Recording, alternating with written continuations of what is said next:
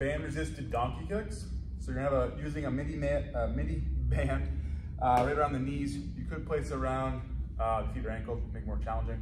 What I find here is good enough. So feet want to be, knees want to be hip width apart. Again, lower back, neutral-ish, hands right underneath the shoulders. From there, what I want to do is lifting up, driving up, squeezing the glute, coming right back down. You can go all one side, or you could alternate. I do find when you alternate, you get a little bit sloppy with that base.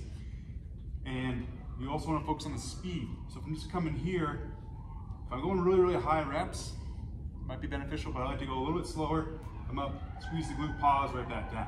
Pause, right back down.